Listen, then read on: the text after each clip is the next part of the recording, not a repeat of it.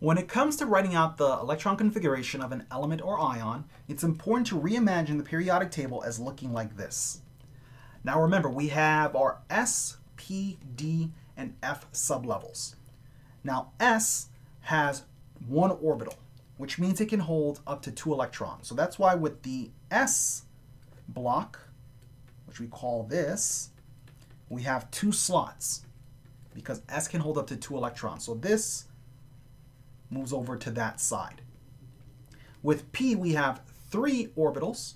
So that means we have a potential of up to 6 electrons that P can hold. So that's why this is the P block. Then the D block here has 10 slots because D can hold up to 10 electrons. And then F can hold up to 14. It's important to visualize the periodic table as looking like this. And look at how the numbers change and the letters change. How we go from 4S and it drops down to 3D. Here we'd go 6S. And then here we drop down to 4F, this row. And then we come back up here to finish 5D. Now when we're doing the electron configuration of an element or ion, it's important to remember 3 common definitions. We have the Aufbau principle, Pauli exclusion principle, and Hund's rule. The Aufbau principle basically says we totally fill in the lowest energy level before moving to the next. So that means we'd go 1s2 before we go to 2s2, before we go to 2p6. Aufbau is German for build up, so you wouldn't just skip 2s, you'd have to go 1s, then to 2s, then to 2p.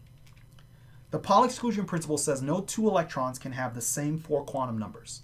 Basically what that says is that in an orbital we have 2 electrons. One spinning up and the other one has to spin down. In that way they have different spin quantum numbers. The one spinning up would be +1/2 and the one spinning down would be -1/2. Finally, Hund's rule. Hund's rule says that electrons that are of same energy or degenerate are first half filled before being totally filled. So if you had 2p4, that would mean that you have 4 electrons. P has 3 orbitals.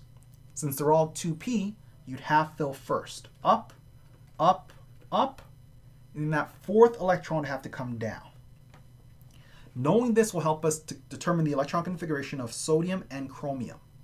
So if we take a look here, we have sodium right here. So we're going to just count the sodium. We're going to say that is 1s2, 1, 2, 2s2, 2p, 6, because we count all the way through, and then 3s1 lands us right there. And if we have to fill that out, that'd be 1 up, 1 down, 1 up, 1 down, up, up, up, since they're all 2p, Hund's rule, down, down, down, and then 1 more for 3s. Then, if we want to do chromium, chromium is right here. Now look at chromium. We'd say, if we wanted to do the condensed, instead of writing it all the way from 1s and counting towards it, we can say, what's the last noble gas I pass before I get to chromium? That'd be argon. And then it would look like it is 4s2, 3d4. But here's the thing. A neutral element cannot end with D4 or D9.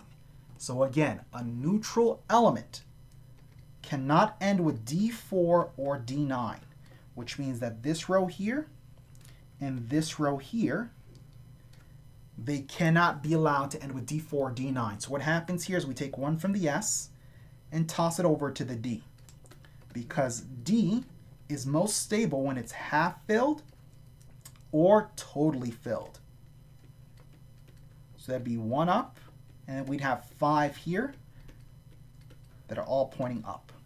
So just remember, these are basic types of electron configurations that we use by utilizing the periodic table setup on the left. And again, there are exceptions. Neutral elements cannot end with D4 or D9. What we do instead is we take 1 from the S orbital and hand it over to the D orbital in order to make a more stable element.